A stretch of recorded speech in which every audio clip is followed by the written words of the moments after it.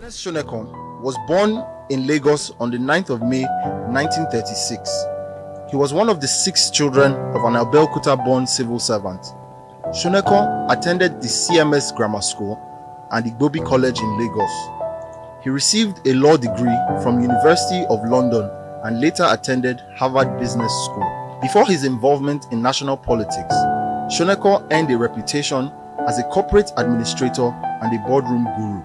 Shonekan joined the United African Company of Nigeria, a conglomerate with history dating back to 1879. He rose through the ranks of the company, moving up to assistant legal advisor to deputy advisor before joining the board of directors at the age of 40.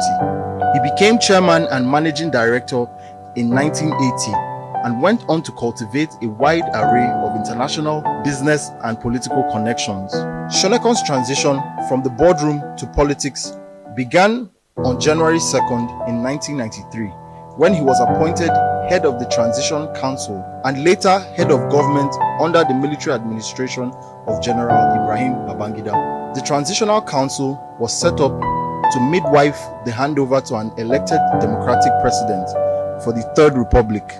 After the annulment of the June 12, 1993 election and Babangida's resignation in August 1993, the interim national government was established by decree and Shonekan was sworn in as head of state. 3 months into his administration, a palace coup by the late General Sani Abacha took him out of office. In 1994, he founded the Nigerian Economic Summit Group, an advocacy group and think tank for private sector-led development of the Nigerian economy.